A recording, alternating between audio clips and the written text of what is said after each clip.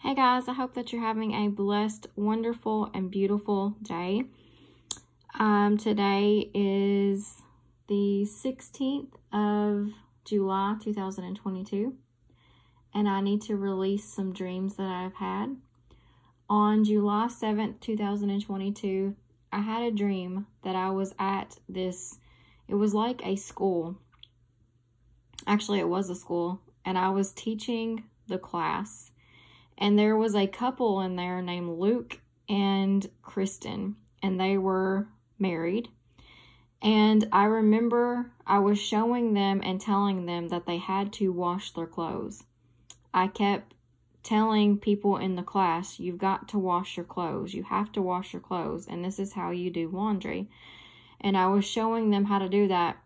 And the washing machine was like a couple of rooms over.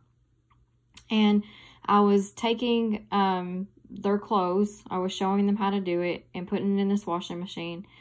And the washing machine was cleaning the clothes. And then once the clothes, were finished and they were dried and everything, I had brought them in there and I was showing them like how clean and how nice they were. The name Luke means light giving, and the name Kristen, of course, is a Christian. So I knew that in this dream, it was a message for Christians that you need to wash your clothes and you need to be ready because Jesus is coming. I was showing them, like I said, I was showing them how to do the laundry, what needs to be done, and how they need to wash their clothes. The second part of the dream, I'm being chased by alligators, and I'm going to a feast. I'm actually going to a dinner feast, and I'm trying to get to this house. So I get on this boat, and I'm in the water, and there's two alligators that are chasing after me, but I make it to the house, and I open the door, or I knock on the door, and the woman's name is Lane, and she welcomes me in to the dinner feast. So I knew that that was telling me that there are people that are mocking and scoffing, people with big mouths that are trying to stop people from speaking the truth, but it's not going to work. And I reached the house, I reached the the place that I was supposed to be, and the person's name was Lane. So that means path. That means stay the path. So that means, staying the path as far as telling the truth about Jesus coming, judgment being here, judgment coming. The wrath is coming. That's going to be poured out during the 7-year tribulation if you don't know Jesus, because he is coming, you guys. And this was saying that Christians, you need to be washing your clothes. You need to be getting ready. You need to be ready when Jesus comes. And how do we wash our clothes, guys? That's repentance. That's by repenting and turning away from evilness and things that we've done, getting rid of sin. That's what my dream was about last night. It was about two different groups of people, and one was like gathered in a house, and truth was being spoken. Well, the other, it was actually leaders of a church, and they were dangling upside down. So I knew that that was indicating that they still are not speaking the truth. It's false doctrine. It's false teaching. They're still upside down about a lot of things. They're not talking about Jesus coming back. They're not preparing their flocks for Jesus's return. They're still doing the same old thing, the itching ears thing, and not speaking the truth. And I was shown getting rid of sin. And at the end, there was like kind of like an obstacle course that everybody had to go through. And once they finished that, there was winners, and you received some kind of quilt. And it was like a quilt of your life. So I knew that that was saying, finishing the race. And that was the completion. Because Philippians 1:6 says, he's going to finish everything that he starts in us. And also, we are running a race, you guys, and at the finish line, we know our reward is being with Jesus. So I knew that that dream last night was showing me that there's two separate groups going on right now. There's still the people that are in the world that are still sleeping. There's still churches that are still sleeping and not awake and not ready. and not preparing their flocks for what is coming. And there is also the group that is, is on this race, and they're going through the obstacles. They're doing everything that they're supposed to do right now, trying to get ready to receive the reward. But the number one thing that was shown in my dream was getting rid of sin, because there were several people going to the bathroom. And we know that that indicates getting rid of toxins, getting rid of waste. So I knew that that was getting rid of sin in your life.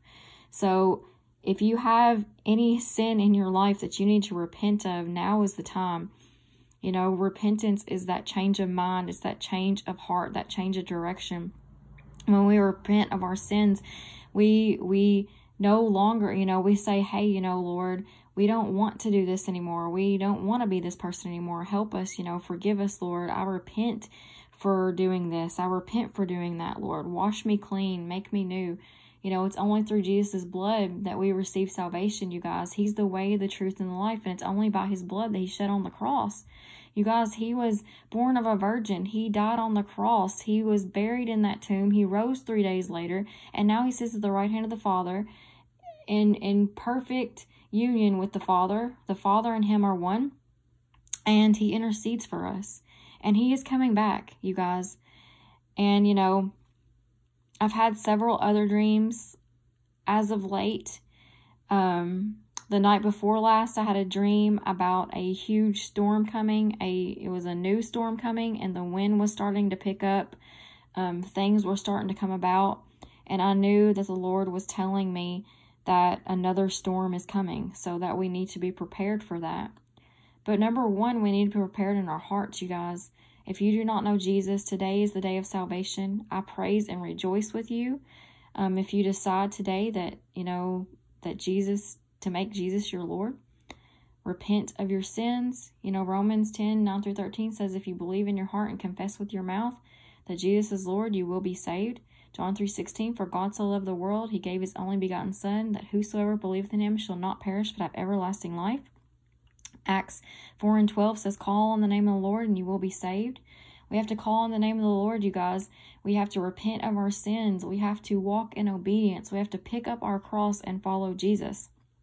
The thing about it is, in Galatians 5:16 through, let's say, 23, where the fruits of the Spirit are, and it talks about in the beginning in 16 how we can't walk by our sinful nature. Paul is talking about believers, you guys. He is talking about believers that will not inherit the kingdom of God because they're still bound in sexual immorality. They're still bound in drunkenness and dissensions and rage and malice and all these things. He's talking about believers. So you have to understand that repentance is key. You need to wash your clothes, be fresh and clean and ready and prepared, because Jesus is coming. I know that we've been saying this and sounding this alarm for a while, but I am telling you, prophecy is unfolding so fast now. We can't even keep up with it all. And I'm telling you, with all that I have in me, I know that Jesus is coming. And what a glorious day that will be when Jesus we will see, face to face. What a glorious and amazing day that will be. And I'm so excited to be able to see Jesus. But we have to also think, that there's so many people that are not prepared, that still aren't hearing. They can't hear and they can't see the signs of the times that we're in. So this is a warning and an encouragement. The warning is, if you don't know him, you need to know him and wash your robes clean. Wash your clothes clean. Repent, repent, repent, repent, for judgment is coming. The other part is, if you do know, if you are the second group, in my dream that did know and we're prepared and we're still on this obstacle, keep fighting the good fight of faith. Keep persevering, keep enduring, and giving God all the praise. And stay the path, you guys. Speak truth in love. And tell people about Jesus. Share the good news of Jesus. He is the great I am. He is the rock that is higher than I. He is the Alpha and the Omega. He is everything. He is the lover. He is to be the lover of our souls. He's to be number one.